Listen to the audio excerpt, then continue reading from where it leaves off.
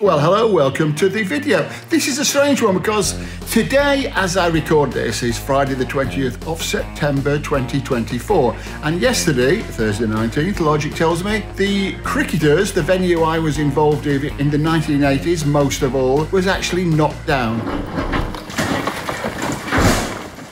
This may not appear to be much because I haven't been inside it for over 30 years. Recently, it's been a sad, empty building, boarded up, but now it's gone. Let's go back a bit. Right, what happened was, it's about 1980, 1981, I first became aware of the Cricketers. An act I was agent for, Trimmer and Jenkins, who were two guys from the band Burlesque. Who cares?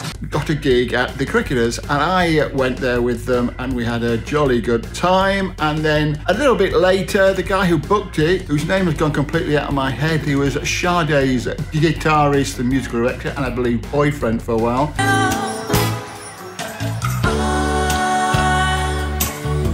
He booked Gino Washington and the Ram Jam band off me, and so I went there on a Saturday night and we had another good time.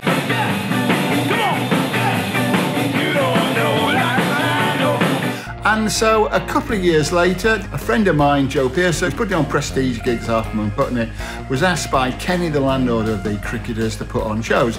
And he put me on the door there. And eventually, I have mentioned this in another video, and there'll be a link to that at the end to explain what happened. I basically took over booking the band. It's too brute. And then over like a very short period of time, I moved in and I lived there till September 1990, when we were forced to leave because the rent was being put up.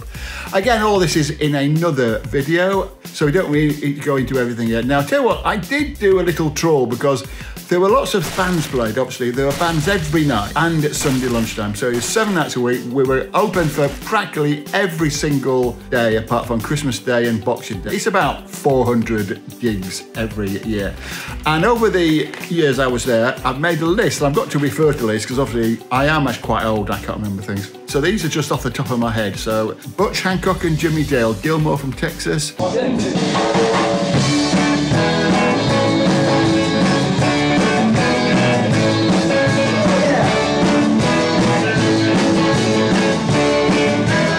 Feelgood, and also Wilko Johnson, of course. Slim Gaillard, who was like a fantastic 1950s American jazz jump jive, I think he did, and he was very famous at the time. Flatfoot flugy with the floy, cement mixer, putty, fried chicken o-rooty, matzo balls, when the banana skins are falling, dunking bagel.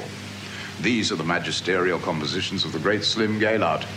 Apart from being a multi-instrumentalist and singer, Slim invented a whole hip language and is the possessor of a truly surreal, freewheeling imagination. We have a very groovy, very mellow Rooney session cooked up.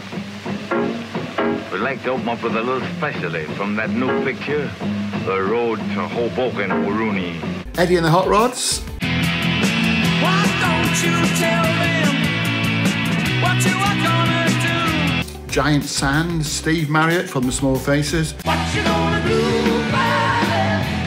What you gonna do about it? Screaming Lord Sutch, I've done a video about him. I've done a video about most of these people, actually. The Housemartins, Dean Friedman. The Moodists, Zoot Money, who recently died, sadly. The Pretty Things, who I went on to be their agent. Very good band, incidentally. I must do a video about them quite soon.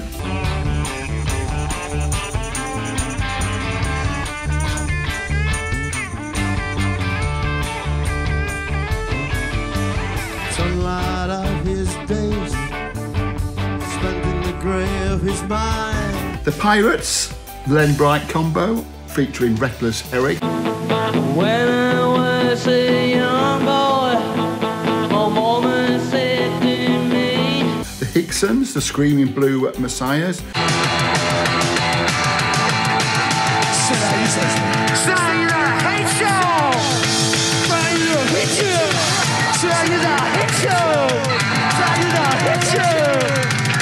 Dr. John from New Orleans.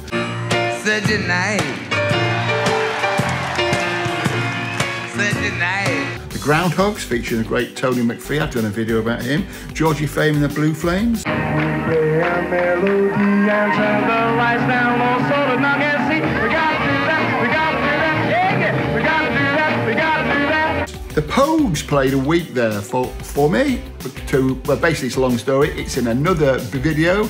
You can hear about that. So if you watch all my videos, then you just get all this information. So if you've not already subscribed, it would be a great favour to me, and I think you might enjoy them. If you're enjoying this, and if you enjoy the concept of all this music and the history, and because it's not just about stuff I did, it's about things people told me and what have you. So please subscribe and press the notification bell. And if you like the videos, please like them. Press the thumbs up thing, and of course comment, let me know what you think. Tell me how terrible you think I am. Now back to the list. Of course, a man reading a list on a video, that cannot be boring, of course, can it? Not much longer now. We've done the Pogues, haven't we? The Larks, Half Man, Half Biscuit. They did actually play, I looked it up. Frank Sidebottom. Hello, Frank Sidebottom here. He played there quite a lot. That was his London home for most of the 80s. Roy Harper, Jesus Jones.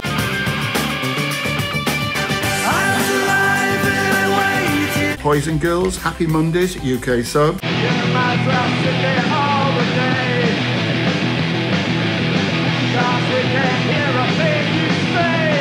Inspiral Carpets, Laurel Aitken, the great ska legend.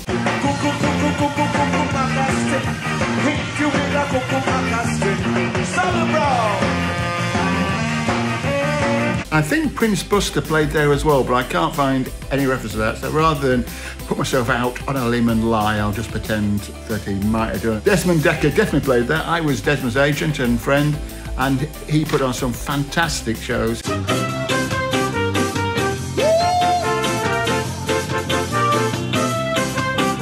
He's no longer with us, I'm afraid, but he was such a good performer. I mean, his songs as well.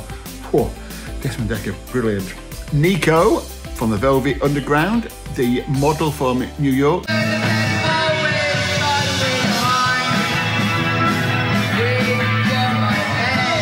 John Cooper Clarke, that Petrol Emotion.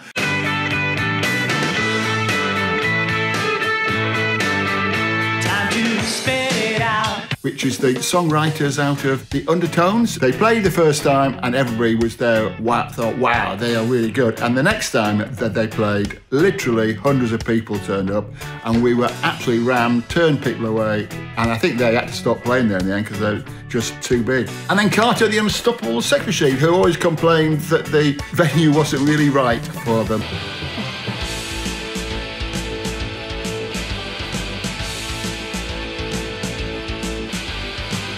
But they were our friends and we got on well. So that was the Cricketers. There's a great lot of stuff. We had to leave in September 1990, as I say, and what that was, there had a lot of bikers that moved in, the Road Rats. They weren't particularly good. They pulled out all the memorabilia that we had and just painted it all black. Actually, they did ask me to book the bands for them for a while, so I did for a little while, but then they stopped paying the bands and didn't pay me and stuff, so I stopped. Then they tried to do a fraud for the insurance. They went, I think we were out paying rent for a while. Then a Jamaican policeman moved in thinking he was buying into a cricketing legend. Of course, without bands, there was no trade whatsoever there. So he quickly lost his shirt. Then a Portuguese restaurant moved in. They apparently were paying £1 a year rent, that's how bad it was. And then I think in 2002, it closed down for good. Some people did squat it. I think were, what do you call those people? Surfers, not with skateboards.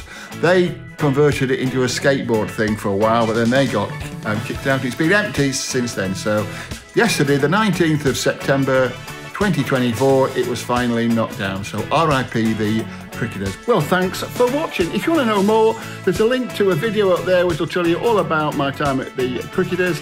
And thank you for watching. Goodbye.